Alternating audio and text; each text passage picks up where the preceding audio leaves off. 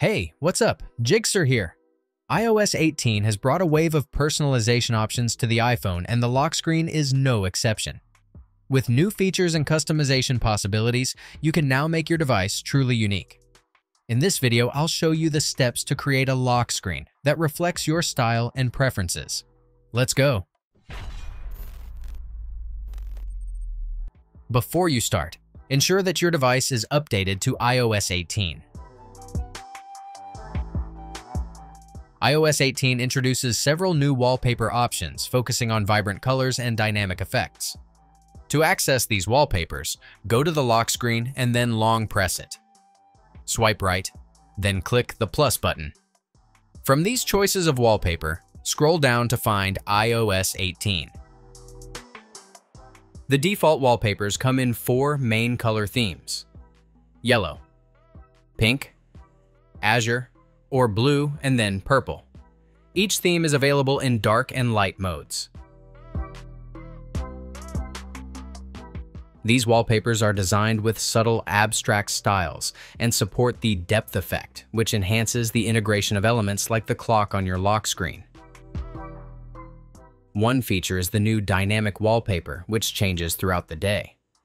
This wallpaper automatically cycles through the color options at different times. For example, you might see yellow in the morning, pink by noon, azure in the afternoon, and purple in the evening.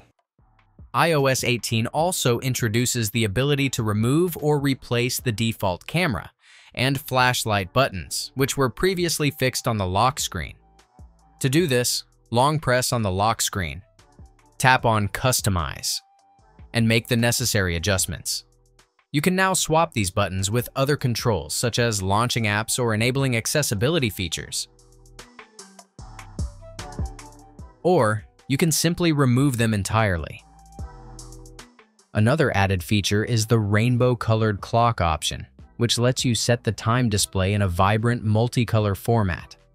To customize the clock, simply click on it, and then choose from standard solid colors or the dynamic rainbow option. Additionally, Apple has expanded the ability to modify the font styles and colors, offering more flexibility, including entering custom hex codes for precise color choices. That's it. If I could help you, feel free to give this video a thumbs up and don't forget to subscribe. Leave a comment down below if you have any questions. See you next time. Bye.